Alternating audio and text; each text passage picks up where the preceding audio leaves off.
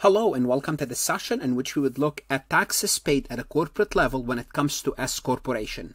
Well, this is little bit unusual because S corporations are flow-through entities. They don't pay taxes themselves. The taxes are the responsibility of the shareholders. So the corporation itself are not tax-paying entities. This is what we need to know about S corporation. They should not have a tax liability on the corporate level.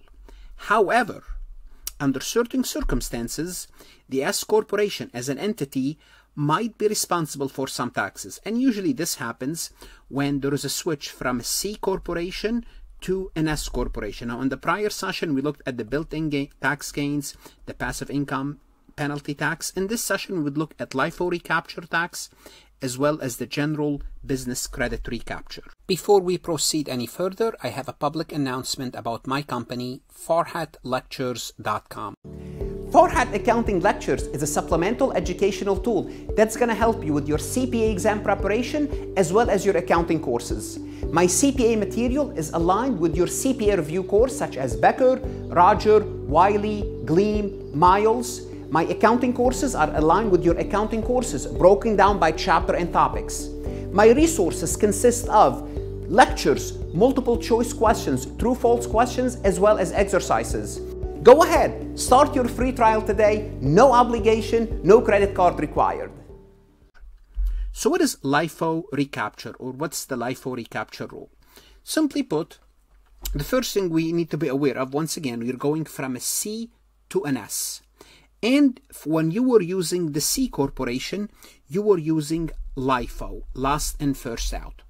So the LIFO recapture applies only when the FIFO, when you switch, and the FIFO value is greater than your LIFO value. Well, that's a lot of terminology. Let's just kind of play with some number here. So first, when you were a C, once again, you were using LIFO, and now you switched. What happened is this. We would look at your inventory, and we will see if we assume FIFO inventory and FIFO is greater than LIFO, if FIFO is greater than LIFO, you have that tax to pay. Now, why? Well, let's take a look at FIFO and LIFO rules to understand the concept. Let's use some simple numbers.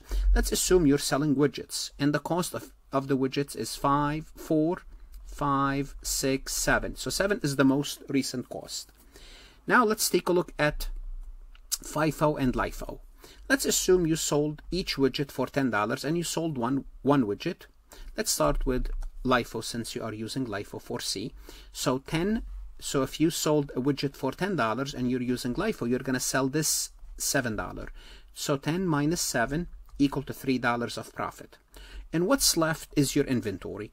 And your inventory consists of $4, $5, and $6. All in all, your inventory under LIFO is 15. Now, if this company is using LIFO, if this company is using FIFO, now we're assuming you're using FIFO, sales is $10 minus $4 will give us a profit of 6. Well, if the profit of 6, so you sold the $4, what's left of your inventory? What's left in the inventory is the 5, the 6, and the 7. So if we add them up, our inventory is $18. So notice here we should have a FIFO recapture tax. Why? Because your FIFO inventory is greater than your inventory under LIFO. Now, why do you have to pay this tax? So just, is it like an arbitrary rule, or what's the reason behind it? Here's the reason behind it. Here's what the IRS or the government wants you to do. You have a profit. You have a profit here of a hidden profit. What do I mean by hidden profit? Basically, your inventory is $3 more under LIFO. And as a result, you have $3 of unrealized gain in your inventory. So your inventory, notice it's a greater, if we compare this inventory to this inventory, you would say, well, 18 is greater than 15. So you have more inventory. So you have an unrealized gain that you are not realizing. So what the government says, look, if you want to switch from C to an S, and that's the situation, we want you to accelerate. We want you to kind of basically accelerate, means do it now, and book this unrealized gain now. So the difference between those is $3. What do you have to do? You have to book it now. Book it now means pay taxes on the $3. Now, once you pay the taxes on the $3 is added to your inventory. So this is the basic idea. We will work a little bit a detailed example, but that's the idea behind it.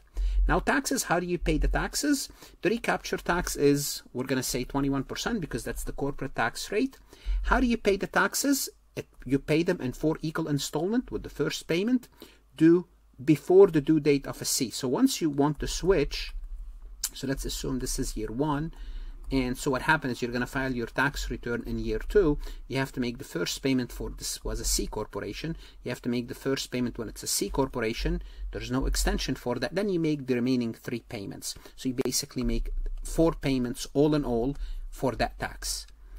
Now, to avoid any payment of additional interest, the corporation should make the installment payment by the due dates. There should be a due dates. In addition, there are no estimated taxes on these installments, so you don't have to pay any estimated taxes. And the basis of the LIFO inventory is adjusted. As I told you, the inventory under LIFO will become 18. However, the AAA account, if you don't know what this is, don't worry about it. We'll talk about it later, is not decreased by the payment of the LIFO recapture tax. So when you pay that tax, you don't have to lower your AAA. Don't worry, just write the rule down. You will thank me when we talk about the AAA account. Let's take a look at a more comprehensive example. Since its formation, ABC has used LIFO costing to account for its inventory. That's fine. 3 years later, X4, the ABC shareholder decided to convert or elect the S status. At the end of 2003, the basis of the inventory LIFO was 87. Well, let's see what's FIFO. If we look at FIFO, it's 105. So FIFO is greater than LIFO. Well, guess what? We're going to have to do something about this recapture tax. Well, let's see. What is the amount of LIFO recapture tax that ABC should pay, and what is the basis of the LIFO inventory for the S corporation? Well, first let's compute the recapture. Well, it's the difference between 105 and 87, and we're going to take the difference and multiply it by the 21%. That's basically Trump's tax rate, and as long as it's in effect, it's 21%. It could be something else. So we're talking about an $18,000 difference times 21%. The company is responsible for $3,780. Do they have to pay this amount immediately? Not at all. They can break it into 4 installment payments, which will make each payment of $945. And what is the basis? What is the basis of the inventory for LIFO now? Well, the basis is 87,000. Then you add, since you already paid the taxes on the 18,000, you add the taxes on the 18,000, and the LIFO basis in the inventory becomes 105. So basically what you did is you accelerated the gain, you pay the taxes on it, and you increased your inventory. Let's talk about the general business credit recapture. As a business operating as a C corporation, you might qualify for many business credits, and this is a various business credit: investment, work opportunity credit, low income housing, disabled access credit, so on and so forth.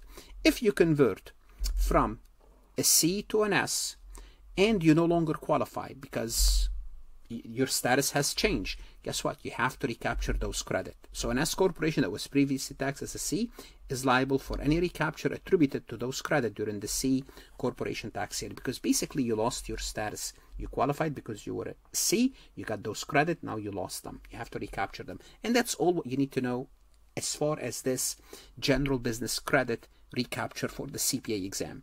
So the LIFO recapture tax is important.